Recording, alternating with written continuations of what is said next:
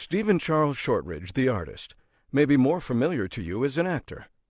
During the 70s and 80s, Shortridge built an enviable career appearing in such well-known television series as Welcome Back, Kotter and The Love Boat.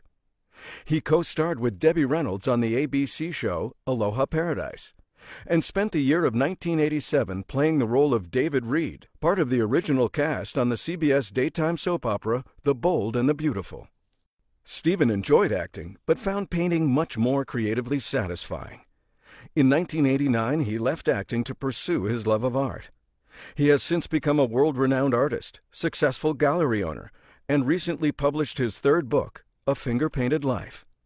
As Stephen now approaches 30 years as a professional artist, we thought we would catch up with him to discuss his journey, and specifically, some of the science that enables his profession as an artist.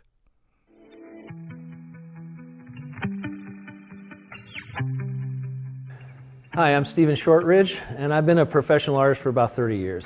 And a question people often ask is, how did you maintain this career? How did you do all this? And they're pretty amazed, and they usually say something like, I don't have a creative bone in my body, and I can't even draw a stick figure. And I usually ask them, I say, well, when's the last time you practiced a stick figure? And you only get good at what you practice, not at what you don't.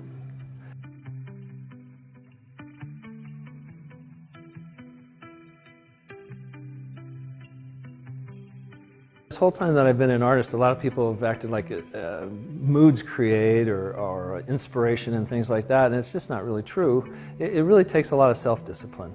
And probably of all the greatest gifts that you could have, it's self-discipline that's the most important, because it kind of runs through all of them. And if you have that, you've got it all. And you'll need that to pursue things that you really don't know.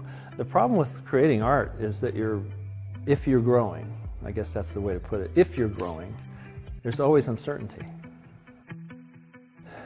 You know, there's a big difference between professional and amateur, and it becomes really apparent when you try to be better at something that you aren't good at yet. And so as you go forward, it's consistently this battle.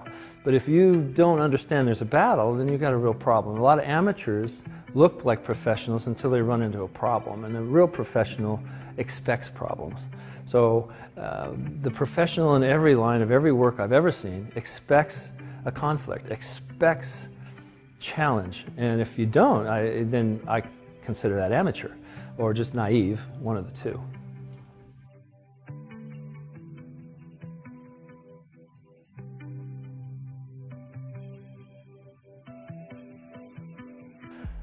Inspiration. She's fickle, she's aloof, you can't trust her. And yet, a lot of people think inspiration is what makes this thing work or, makes things happen. And yeah, we need inspiration.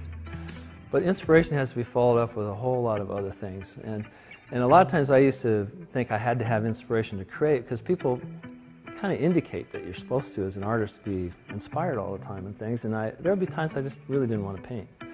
But finally I'd just discipline up and I'd go ahead and go paint. And if I started painting really good, like I'd start to get inspired, and it was like inspiration would show up and she'd be jealous. When I'm out anytime, I always take a camera, and I'm a writer now, so I always try to keep some paper and pen around. You never know when you're going to be inspired, and I think that's the important part about it. But you should expect to be inspired. If you're not living expecting to be inspired, that's not right.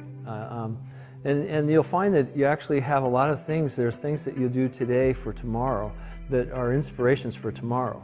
They're not for today. And you don't know that. I mean, you couldn't know that.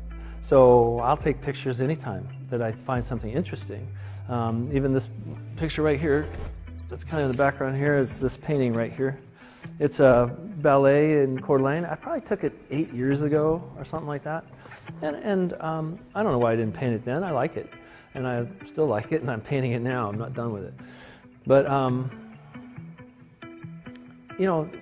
I guess the main thing is that you should expect to be inspired, but don't expect everything to come to you right as you do it. Do the work of preparing to be inspired, if there's such a thing.